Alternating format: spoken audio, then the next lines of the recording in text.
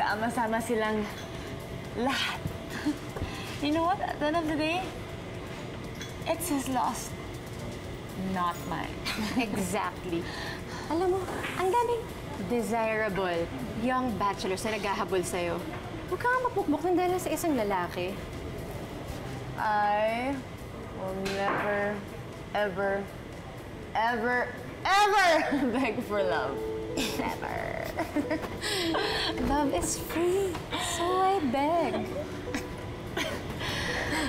Bulin din ako ni Daniel. He will see that I'm perfect for him. Of course you are. You're rich, you're beautiful, you're smart. Pwede ba, hayaan mo na yung Daniel na yan. Hayaan mo na yung mga lalaki naghahabol sa atin. Not the other way around, please. Saan yung mga boys? Boys!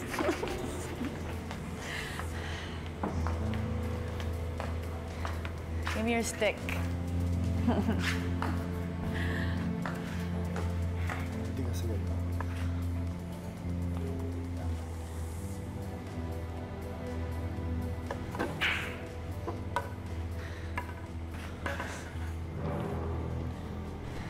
Brent?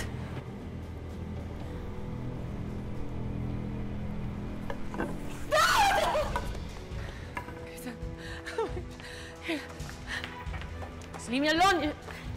She's dead, you're dead! Abigail, you're dead! Just leave me alone!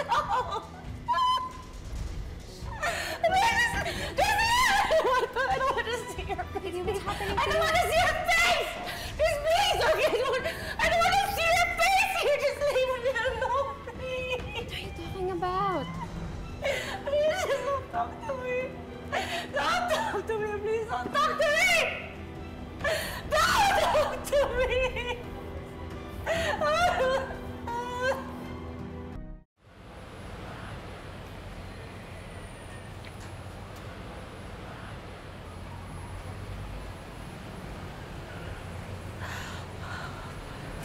Abigail, dear, may kailangan ka ba?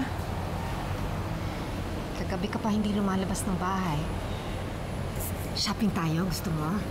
Dinner kaya? Ma, I just want to stay here, okay? I spoke to Eunice. Sinabi niya sa akin yung nangyari. Gusto mo bang mag-therapy, ha? Ha? We can go to America. Sasamahan kita. I can get you the best therapist, ha? Makakalimutan mo din yan. Ma, Mama, I'm scared, okay? Everywhere I look, I see Brent, okay? Gusto ko siyang kalimutan, pero hindi ko magawa, Mama. Punta tayo, America. Mag-therapy ka. This is not your fault. Darling. Ma, di ba ako naintindihan, okay? Kahit saan ako magpunta, parang nandun siya, nakikita ko siya, parang sinusundan niya ako, parang everywhere I turn. And then, what are we to do? Abigail's a mess.